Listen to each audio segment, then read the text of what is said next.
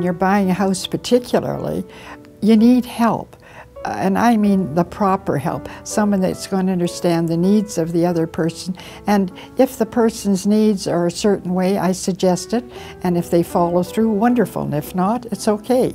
But I try to help people as much as I can. I'm not in it for the money, I'm in it to help whoever I can. You really have to have the right outlook to be a realtor. And you have to think positive all the time. The real estate is like an umbrella, and we're all working under the umbrella. So we have to support that umbrella. I appreciate it when the realtors give back to what they do, and that's why I'm passionate. But my main focus is really trying to raise money to feed the hungry kids of the city in the high needs areas.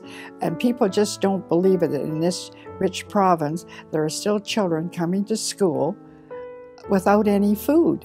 And I admire the foundation because we do everything we can to help those that are in stress. How much money have you raised yourself for the REALTORS Community Foundation over the years?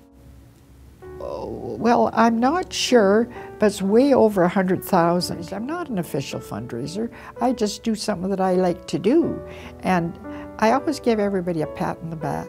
You've got to say, I might have said to you when Bessie comes along, either they're going to run the other way because they're going to ask for money. You know, it's always with a smile and a joke.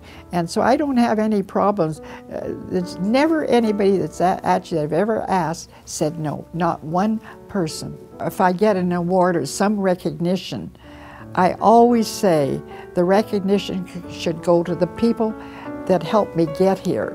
Because it's all their donations and all the money that they donated is what gave me the recognition. But in reality, they should have the recognition.